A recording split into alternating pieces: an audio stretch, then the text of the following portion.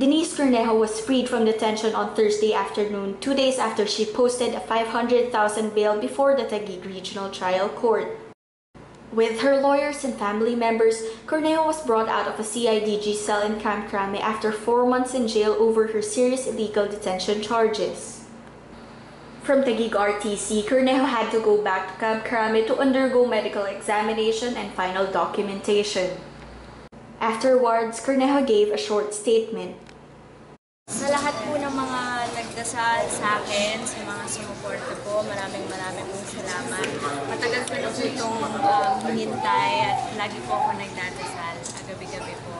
At ito po yung pinaghihintay ko po ng araw. Maraming salamat. Thank you.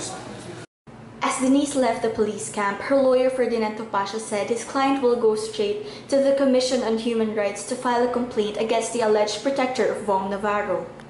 Oo, meron na silang pinaghihinalaan na mga makapangyarihan na nasa likod nito. Oo. So, yun po ang malamang na kanilang talakayin dun po sa Commission on Human Rights.